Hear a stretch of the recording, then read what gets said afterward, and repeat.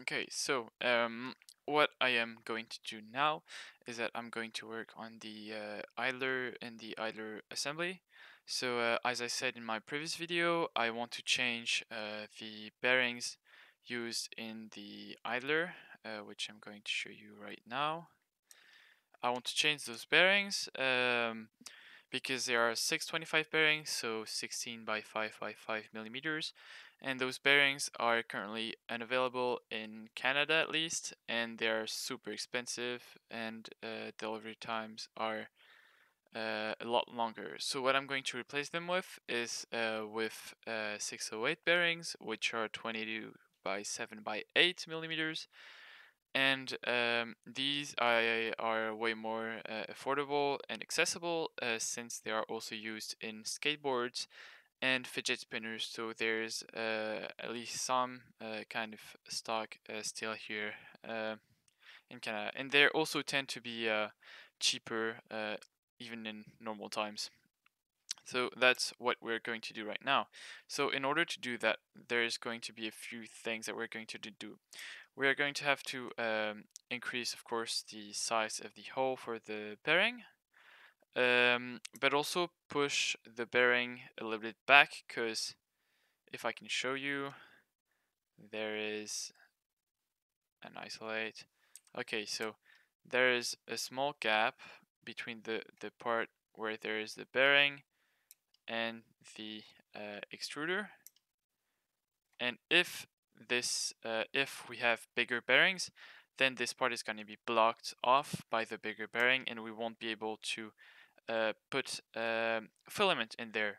So in order to prevent that, what we're going to do is that we're going to push the bearings more on the center of the idler body, and we are also going to do one thing that is going to make this build easier and more affordable, is that we are not going to use their fixation system. So you see, you use little metal pins here and here to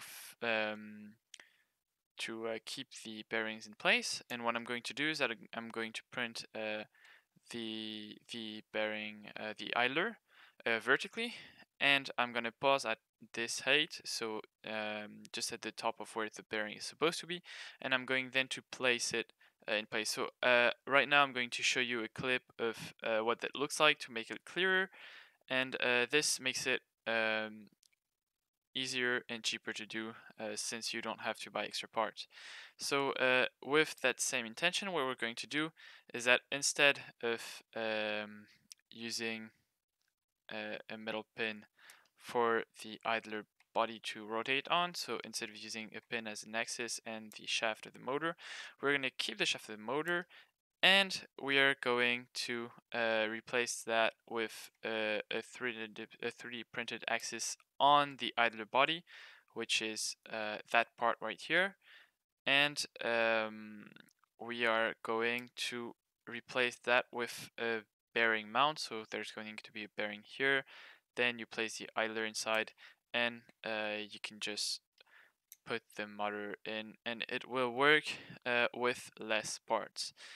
So now I believe this is everything I wanted to do. I will add some detail as I'm designing it into OpenSCAD. So let's jump right into this.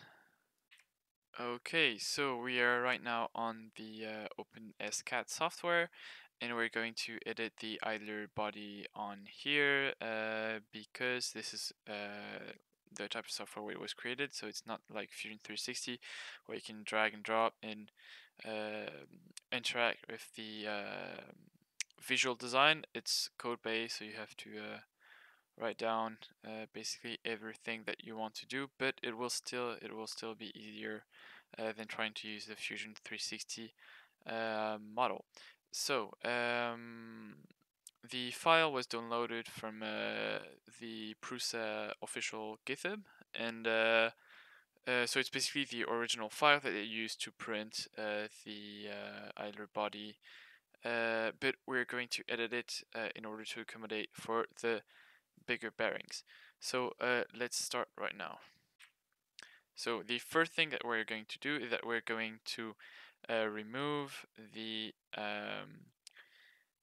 holes for the different pins that are here. So the metal rods that go to uh, hold the bearings in place. So let's delete them. So you can see that this idler segment L and R, which stand for left and right, from what I've seen, um, are basically almost the same, except that the R are for these two and the L is for these three. So the thing that we're going to do is we're going to delete this part on both of them. It is necessary to make a slightly bigger opening. I guess it may have been useful because they were using smaller bearings, but in my case I'm using bigger bearings, so I won't need this part. And it was also because they were placing the bearings and not printing it in place. So they have to make the hole bigger so that you can slide the bearing in and then put the rod. And when I'm actually putting the bearing directly onto the print from the top, I don't need to worry about that. So then we have to remove these three cylinders, which are basically the opening for the pins, for the rods, the metal rods. So let's remove them. And once this is done, you can see that they are, for the most part, closed. So then there is one thing that we want to do is we want to make the opening bigger, but first we want to make the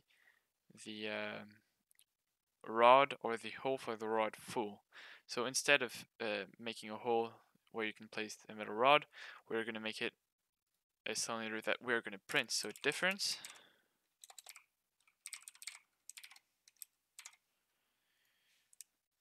here and here as well. Basically it's the same on both sides. Okay, and now we should see that it is full and it has made proper axes for the bearings. So now the size is still too small for the new bearing, so we are going to resize the different openings. Okay, so first the new bearings are 7 millimeters wide, so let's change that 6 to an 8 so that we have enough clearance on the top and bottom. That should make the openings a bit wider. Exactly, that worked well. And also the radius should not be 8.5, it should be 11.5, so that we have enough clearance for our 22 millimeter in diameter bearing. So this was the radius. So now we're going to do the same on the bottom, 11.5. And we're keeping about the same clearances as they did, so there should not be any problem. So now we have to edit the axis for each bearing, which is not 2.55 in radius, but it should be 3.95, so that we can, it's a bit smaller, so 4 would be perfect fit, but since we want to slide it on, we need a little bit of clearance in order for it to be easily install the bearings once we have printed it. So you have to keep that in mind. So let's do that on both of the models. Okay, so first the new bearings are 7 millimeters wide, so let's change that 6 to an 8 so that we have enough clearance on the top and bottom. That should make the openings a bit wider. Exactly, that worked well. And also the radius should not be 8.5, it should be 11.5 so that we have enough clearance for our 22mm in diameter bearing. So this was the radius. So now we're going to do the same on the bottom, 11.5. And we're keeping about the same clearances as they did, so there should not be any problem. So now we have to edit the axis for each bearing, which is not 2.55 in radius, but it should be 3.95 so that we can it's a bit smaller, so 4 would be perfect fit, but since we want to slide it on, we need a little bit of clearance in order for it to be easily in order to easily install the bearings once we have printed it. So you have to keep that in mind. So let's do that on both of the models. Okay, so now you could say that we are done, but actually we're not. Even if we could fit all the bearings at that time, at that point, we need to push them further in. So that's what we're going to do now. In order to do that, you see here the -12 translation. We're going to reduce it to -9, so it will be 3mm closer to the center of the idler body. So that should make it more on the inside. And now we're going to do the same on the second pair of bearings. And now most of the work is done. You can still see that this part is to stop the idler from rotating too much. So there's a stop on the body, so that stops it from rotating once it has exceeded, I guess, the rotation it should do. So we are going to have to modify this for a few reasons. So first, here the grooves in there that were initially made so they could slide the pin, we don't need them anymore. So that's what we're going to remove now. Okay, so in order to do that, we're going to scroll down to removal openings, and we don't need any of those, so we're just going to delete all of them. So now you can see that we no longer have those grooves, but you may notice that we're starting to have a small problem. Here the bearing is actually, because it's bigger, it's actually eating a little bit away on the stop part. So we are going to edit the stop part so that it doesn't interfere with the bearing, and then we're going to edit the one on the body as well, make it shorter so it touches on this side and on this side as well. So that's two things that we have to fix.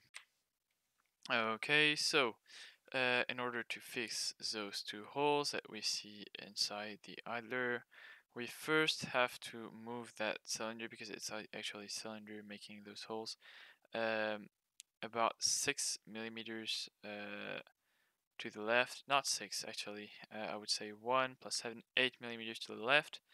So that would be plus 7.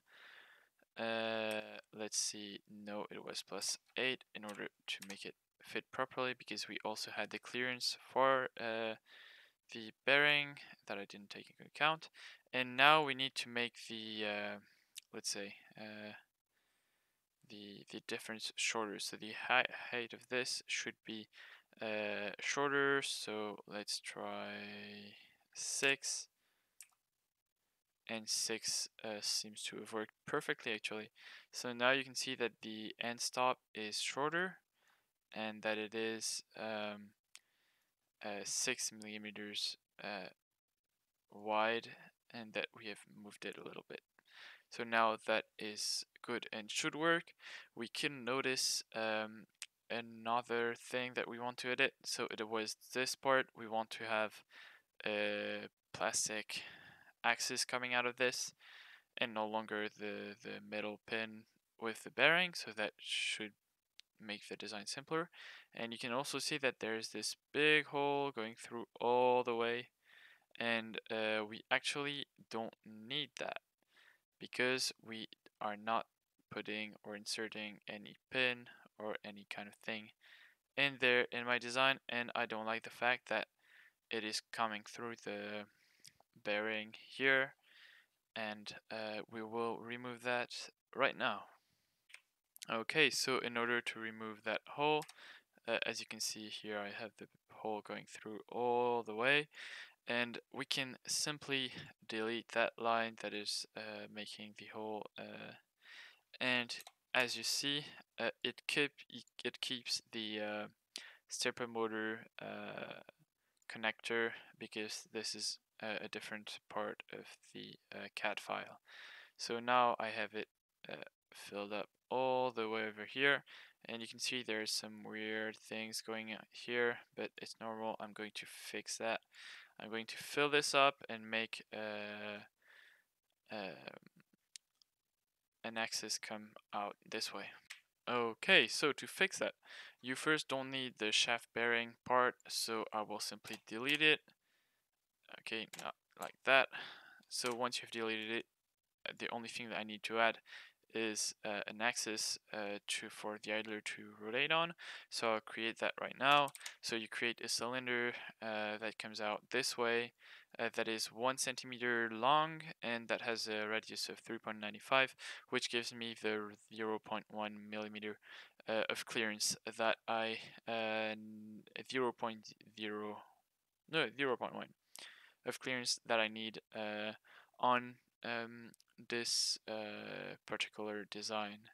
So once you have done that, you should see that we have an axis coming through there, and the build seems to be ready.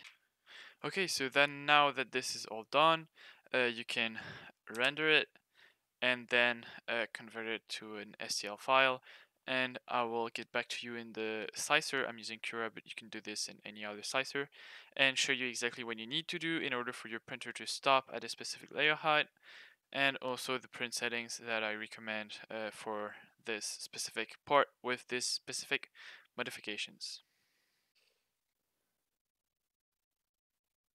Okay, so now that you're in Cura, I'm just going to show you how you can slice that thing so that you can print it in place and do it. So first things first, you have to rotate it 90 degrees so that it faces up and looks like a big tower. And what you're gonna do then is you're gonna want support. But here's the problem. Let's say that you want to generate support, and you do generate support everywhere. Once it is sliced, what you're going to see quickly is that since we want to place the bearings and then continue the print, we want to be able to actually place them in when we pause the print. But here, if there's infill, we won't be able to do this. As you see, there's infill here, we won't be able to place a bearing. So what you do is that you don't click generate supports, and what you add is custom support. So this way you support only the parts that you consider need support, and you don't cover any of the bearing holes so that they are free. Okay, so I'm going to do that quickly. It does not need to be perfect, but cover as much of this as possible. It's not the cleanest solution. I could have split the model into 2 pieces in order to have it do full supports on the lower part, and then no support in the upper part where you have the bearings. The other part you want to support is this part with the stop. So let's place some supports there, there, cover the holes. Now there's also the other small side where I need support. Okay, And now you should have supports everywhere. I think that it's going to be able to bridge that properly. These are holes, so it should be good. And now we just slice it without support. So let's check that I have all the settings. I'm going to be printing it at 0.1 layer height. 0.2 wouldn't change much because it's a functional part, but since we're using 0.05 millimeter clearances, um, I would probably need that layer height so that we don't like eat into the clearances during the print. So now basically that's it. Infill density I will do 20% because I don't think I need more for that. If the part is too weak, I will reprint it with 100%, but I want it to print fast, so that's it. Build bed edition, we'll do a brim, and now I will slice it. So now it's going to take a bit more time since you have all those custom supports that it first needs to create and see where they are. So this usually takes a few minutes to begin slicing. 1 minute 37 seconds later. Okay, so it has just started slicing. It took a few minutes, and it is a 4 hour and 56 minute print. So let's see how it looks. I don't want that. I simply want the height. So you see, it's not the cleanest method, but it will work. It will do the job. And as you can see, the bearings are totally free of any support. So, once this is done, you're going to need to pause the print head every time you are at the top of the bearing.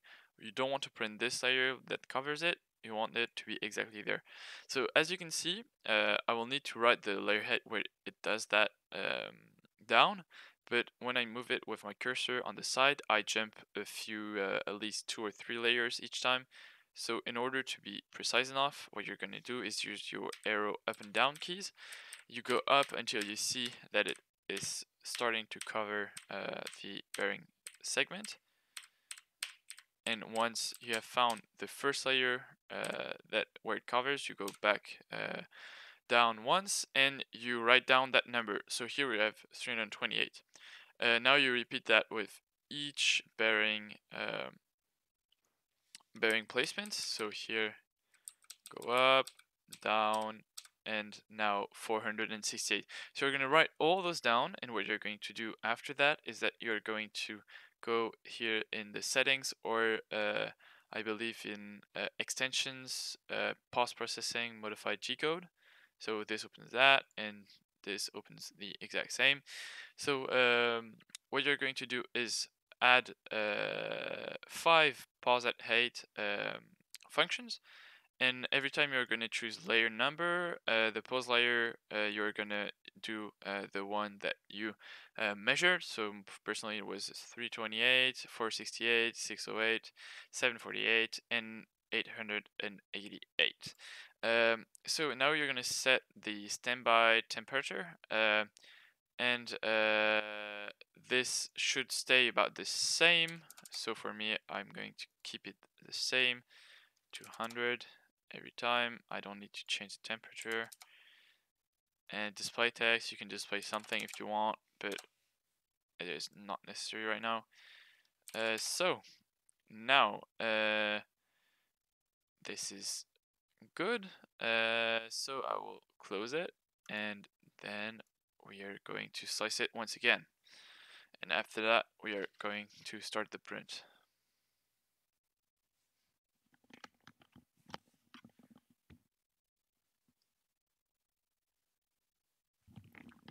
Okay, so now we're just going to save to removable drive.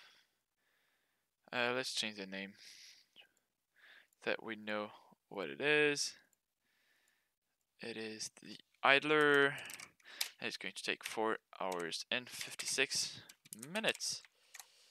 So now we're gonna save it once again with the new name, and now let's go print it, and I will show you the process of putting the bearings in and all that kind of stuff.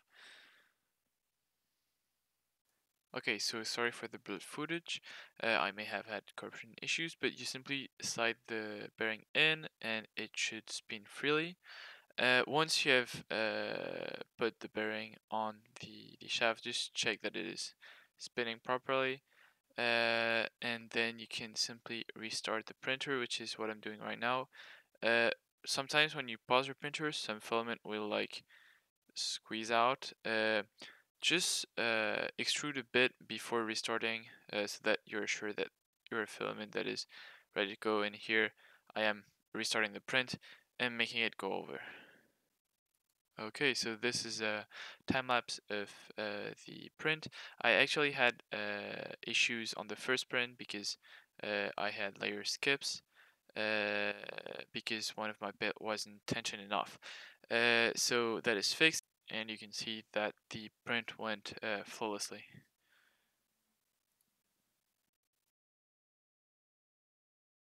Okay, so now you can see the final result in all its glory, and as you can see, the all the bearings are spinning freely, and I'm just going to try to show you how the shaft works. So basically, you have a bearing on top of that. The bearing is going to be on a mount on the body, and then it's going to spin freely on it. So that's all for today, and thanks for watching.